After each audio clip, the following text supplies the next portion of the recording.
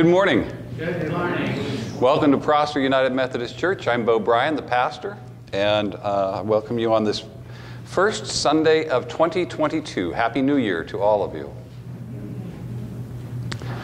We have a couple of announcements to go through. On our announcements page there on the schedule, you'll see we have a coffee hour after the service today, and you're all welcome to join us downstairs after the service. Also, United Methodist Women are meeting on Wednesday at noon. They're meeting in the fellowship hall downstairs, and you can bring a sack lunch if you'd like, or some sort of something to eat, and we'll have the regular UMW meeting down there. On Saturday, the men's group is meeting at 8 a.m. They will be meeting in the friendship room. Got to get the names right of the different rooms here. The friendship room, as they usually do, and they'll be having coffee, donuts, that kind of stuff to start off with, and then go about doing some extra work around the church. Also, it's not listed on the in the bulletin there, but Saturday is also going to be our unhanging of the greens, when we take down our ornaments and greens and things like that we've put up for the Christmas season. This week is Epiphany week, and following Epiphany is when our decorations come down. So Saturday at 10 a.m. we will be meeting here at the church to put our decorations to bed for another year here, or until the end of this year now. That is all of the announcements that I have this morning, and our worship leader this morning is Donna Barr, and she will lead us through the call to worship and opening prayer and scripture readings that are printed in the bulletin there. Good morning. Please join me in the call to worship. You'll find it in your bulletin. Arise, shine, for your light has come. God's glory has come upon us. Even places of darkness. And all people will know that something special has happened. People near and far will be filled with joy.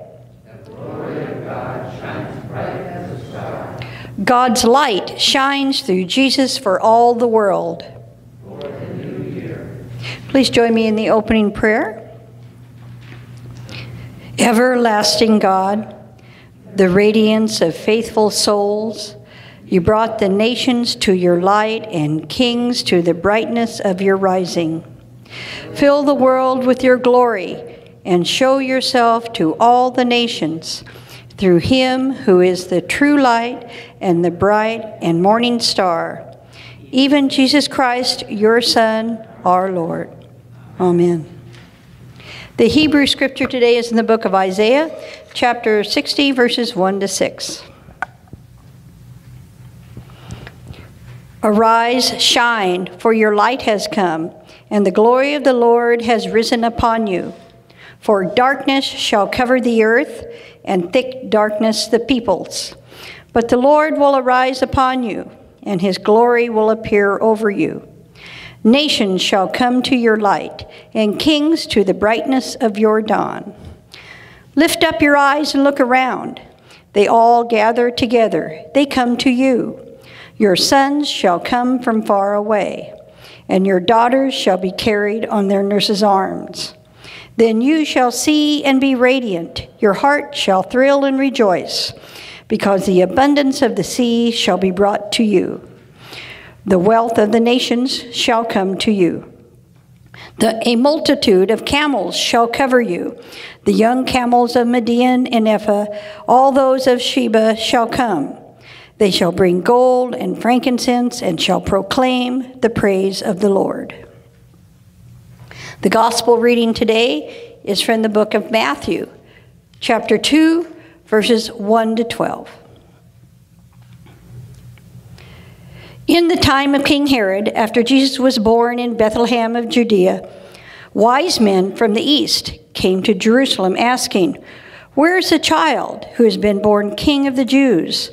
for we observed his star at its rising, and have come to pay him homage."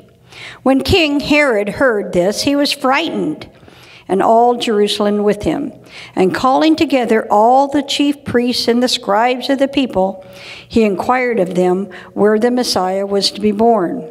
They told him, "In Bethlehem of Judea, for so it has been written by the prophet.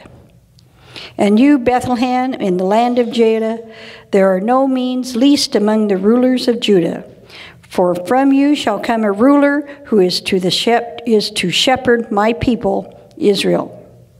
Then Herod secretly called for the wise men and learned from them the exact time when the star had appeared.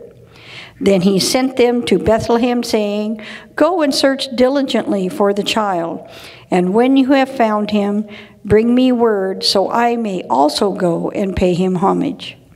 When they had heard the king, they set out, and there ahead of them went the star that they had seen at its rising, until it stopped over the place where the child was.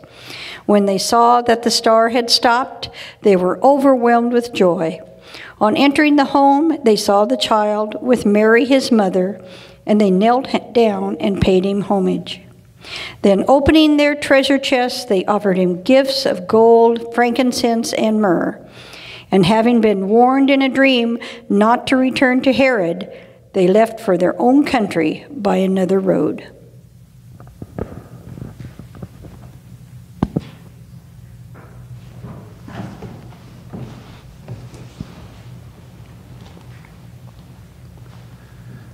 Will you join me for a moment of prayer? May the words of my mouth and meditations upon each of our hearts be acceptable in your sight, O Lord, our rock and our Redeemer. Amen.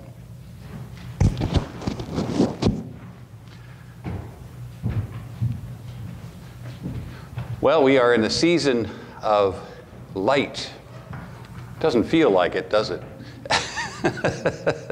But Epiphany is the season of light, which we are approaching this week. The season of Epiphany is the season of light, the seeing of the light.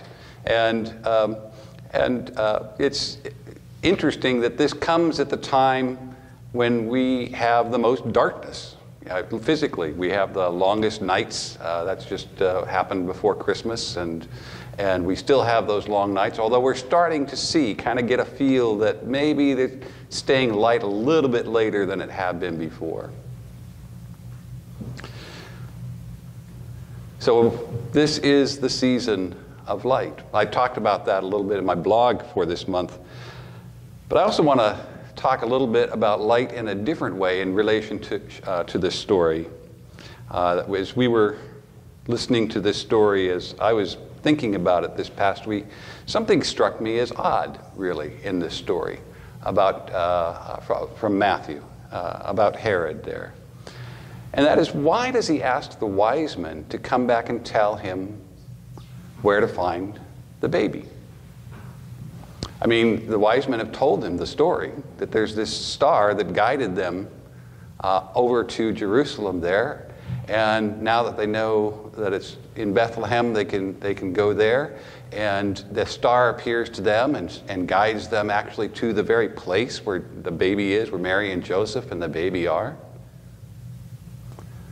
So why doesn't Herod know about this star? Why doesn't Herod follow this star to find the baby?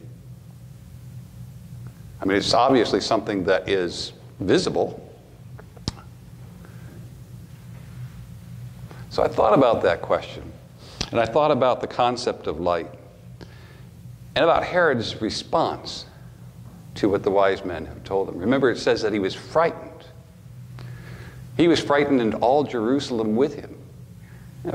Probably not all Jerusalem, but probably all of his advisors and all of the people that were in the palace with him, because Herod had a lot to lose. He didn't have a new son. So they obviously were not talking about his successor in terms of his son. And if they're talking about a new king, that would be cause for fright for Herod and all who were with him. He might be about to lose power. And so we get a clue that Herod really is more focused upon himself and what he might lose here, and his fright is his fear of losing power as king of the Jews. And so I wonder if maybe it's that fear, that focus inward on himself, that keeps him from being able to see the light and to be able to follow the light. For the light is really the metaphor for God.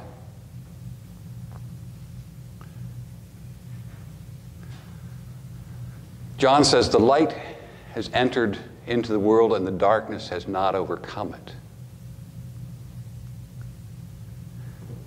The light came into the darkness and the darkness could not overcome it. John's very good with metaphor in that. The darkness of our world, the darkness of ourselves even, the darkest parts of ourselves, cannot overcome the light that is in the world, the light that God brings into the world. But the darkness within ourselves can hide that light from ourselves. Can hide that light and allow us to go on about our business, our daily business. If that's what we want to focus on, if that's what we choose to focus on.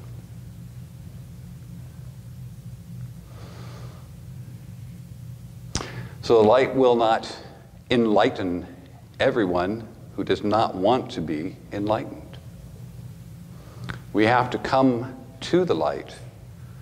We have to come to God with an attitude of openness in order to see God's light in our lives. That's what Herod was missing. That's why he needed the wise men to come back and tell him where the baby was. Because he was not truly open to what God was doing in our world.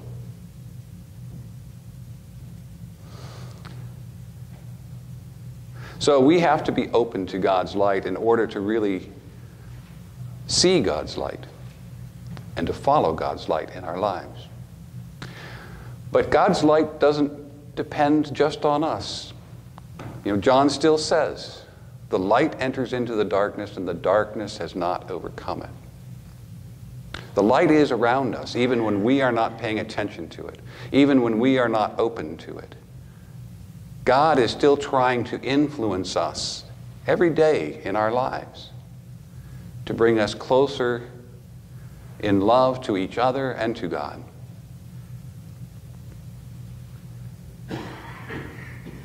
And so there are times when we may find that light, we may follow that light without even really knowing that's what we're doing.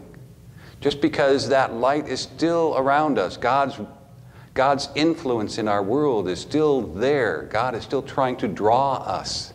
And we can feel that drawing and maybe not know exactly what that is, but we can follow it anyways. And we do what it is that God wants us to do. We end up doing that thing that God is drawing us toward. Whether it's helping out someone who you just passed by the side of the road, and you stop and you go back and you help them out because you felt like this nudge inside to go do that. Or it's helping out a neighbor who's got a big project going on out in their yard or their garden or their house, and you go and you offer your help because you felt this urging, it like that would be the right thing to do. Not necessarily something you felt like God was pushing you to. God is asking me to do this. Although if we are open to that, we could probably say, yeah, I feel like maybe that's God nudging me to do that. God is constantly working in all people, trying to get us all to walk in the light as Jesus walked in the light, as the first letter of John says, so that we may be in fellowship one with another, that we may be the people of God, doing the work of God through our lives. And so what we learn from this story is that that light is out there, that star is out there for each one of us, for every person in this world. Sometimes we see it, sometimes we just kind of feel it. We kind of have this instinct or this intuition, maybe, that there's something drawing me that direction. We still choose whether we're going to follow that intuition, that light. But when we do, we follow God's will. We follow what it is that God is asking us to do, and we are acting as the people of God in this world. Whether we're conscious of it or not. Hopefully we become more and more conscious of it as we do more and more of that, allowing ourselves to be open to that intuition, to that nudging, to that urge. Not to be focused on ourselves and our fears like Herod was, but to be focused on others and outwardly toward God. Then we are in fellowship, one with each other and one with God. Amen. Let's join in singing along softly through our masks. We Three Kings, number 254 in the hymn.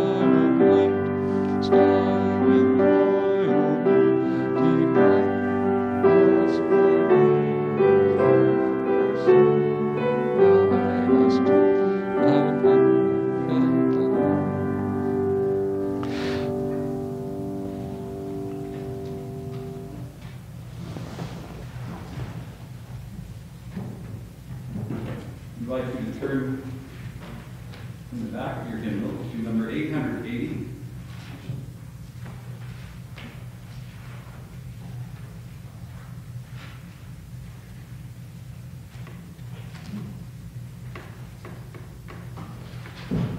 And let us join together in this affirmation of faith entitled the Nicene Creed.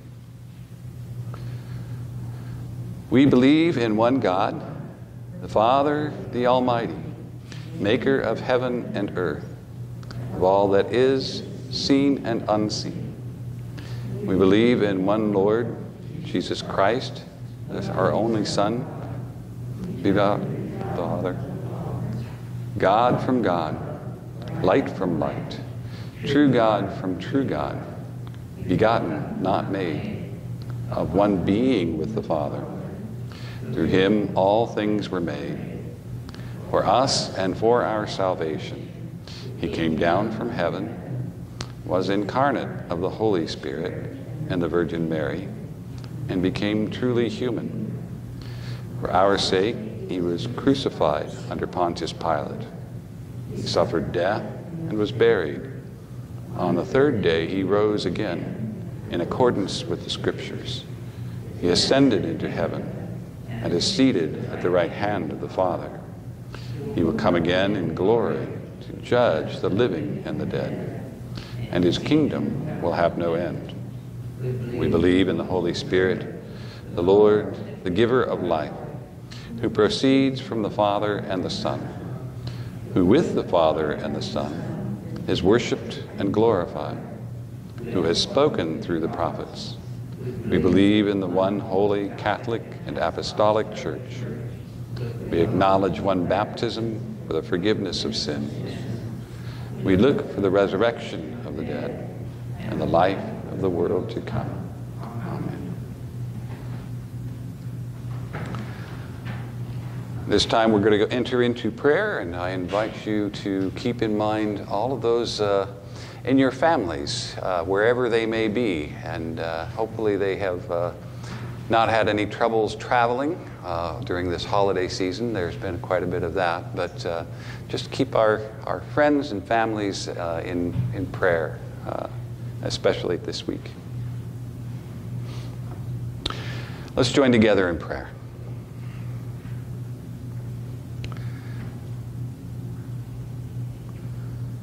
Eternal God, we come before you as your people in prayer, and we share with you the joys and the concerns that are upon our hearts in this moment of silence.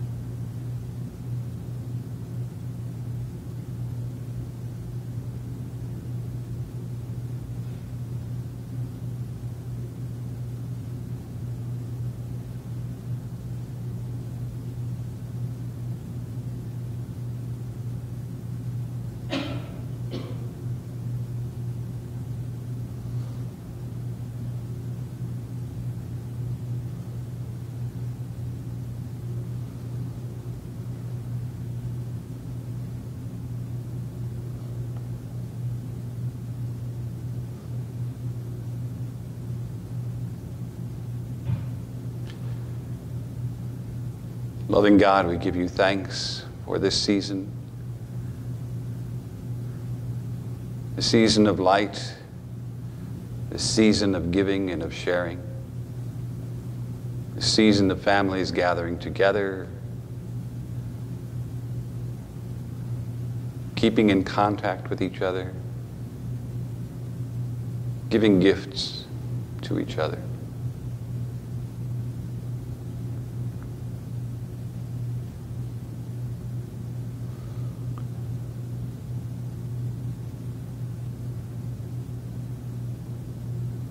We give you thanks for the hills around us, for the green we see underneath the snow,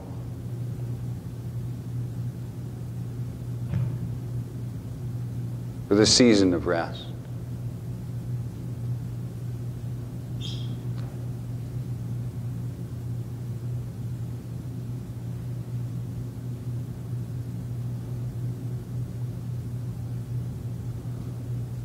Lord, help us as we begin a new year to continue to seek for you, to ask ourselves what you would have us do in this year.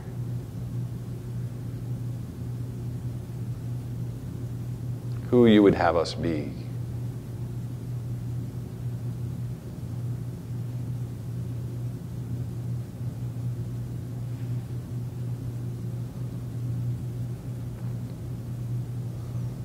Help us to recognize our fears in life, to embrace them, but also to set them aside so that we may live your life.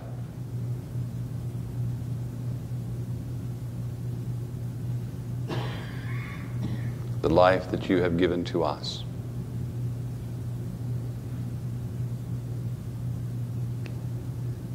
Lord, we pray for people around this world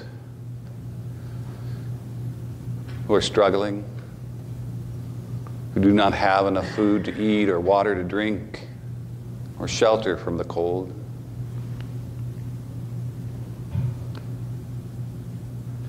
We pray for those who are displaced because of hurricanes, floods, fires, earthquakes, volcanic eruptions.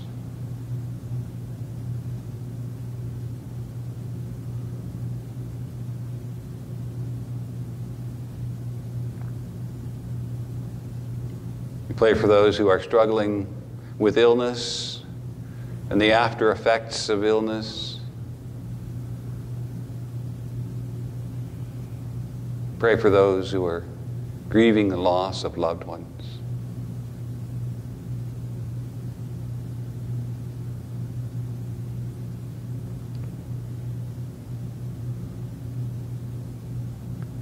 Lord, guide us, help us to see your light and to follow it.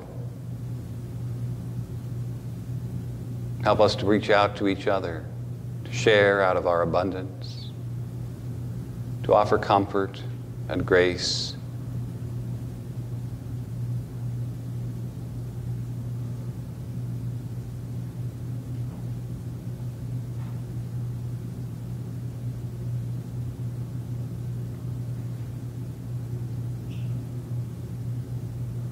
Lord, we pray for our leaders in our towns, our states, our countries. Guide them. Help them to make wise decisions for the people they serve.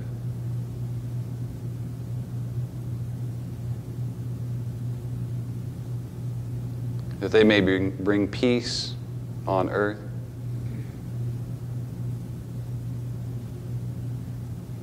And we may be able to build goodwill toward all.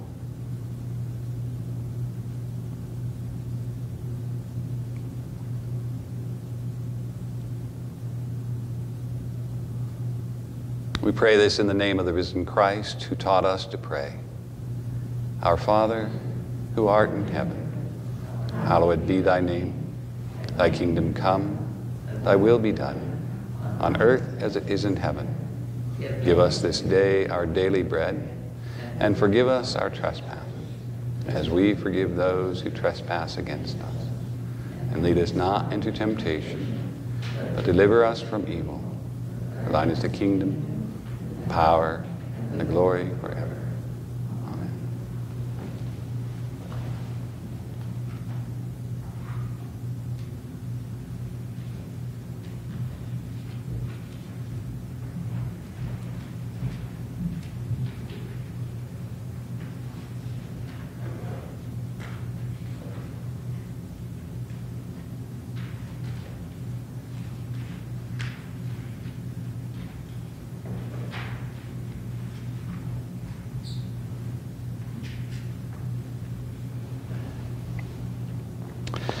We come now to our time of communion.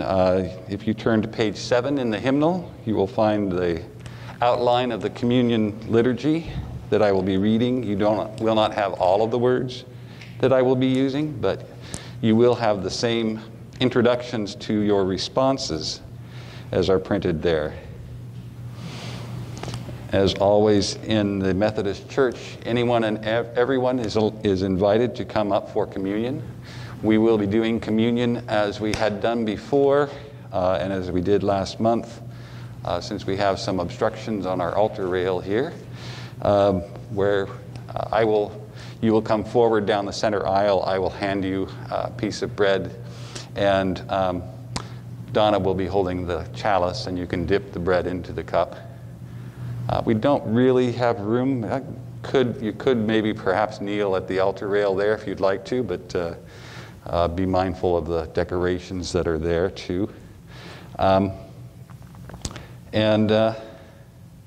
Also, as you're coming forward, please do maintain some distance from others who are not in your family group.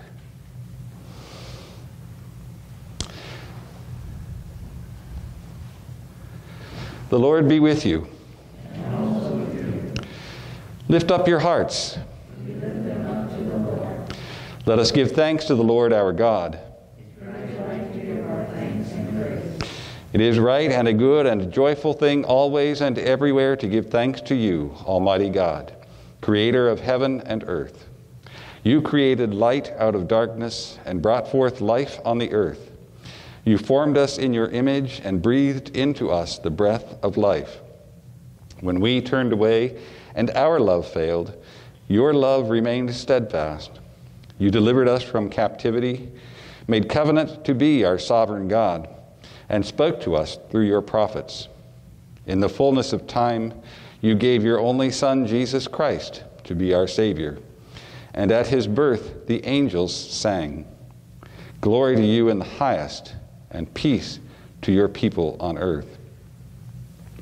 And so, with your people on earth and all the company of heaven, we praise your name and join their unending hymn.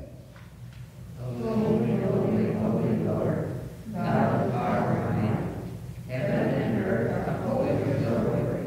Hosanna in the highest. Blessed is he who comes in the name of the Lord. Hosanna in the highest. Holy are you, and blessed is your Son, Jesus Christ.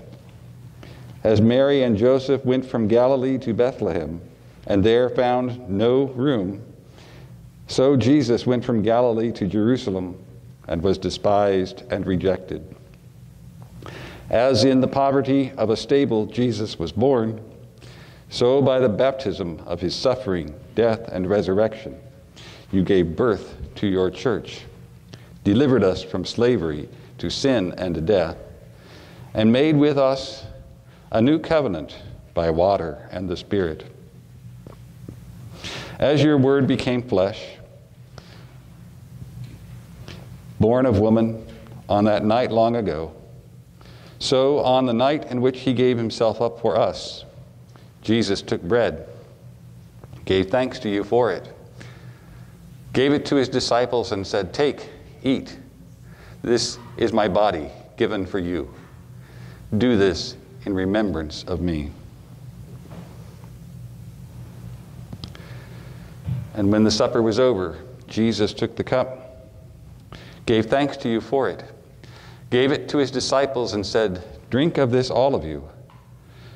This is my blood of the new covenant, poured out for you and for many, for the forgiveness of sins. Do this as often as you drink it, in remembrance of me."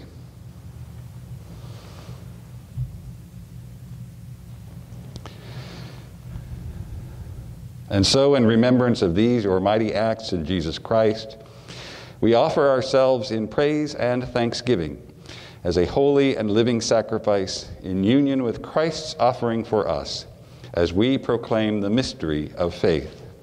Christ is risen. Christ is risen. Christ will come again.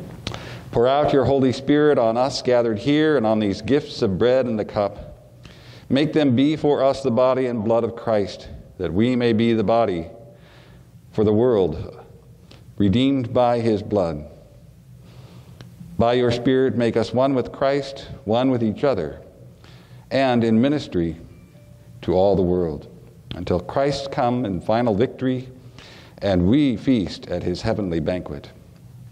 Through your Son, Jesus Christ, with the Holy Spirit in your holy church, all honor and glory is yours, Almighty God, now and forever. Amen.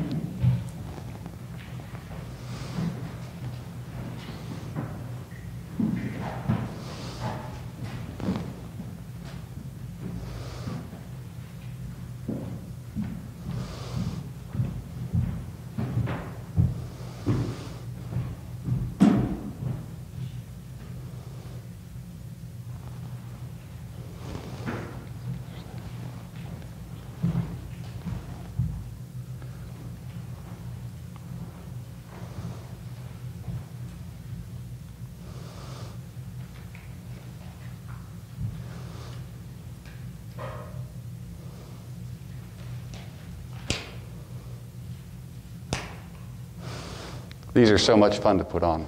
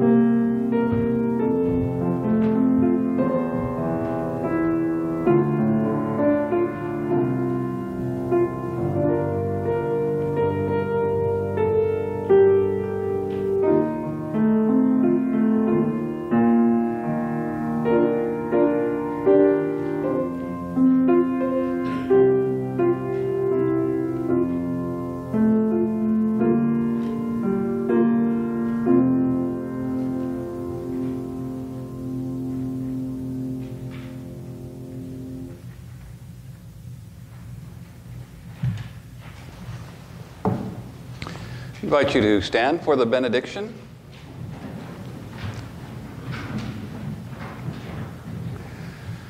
Now go forth into the world in peace. Be of good courage. Hold fast to what is good.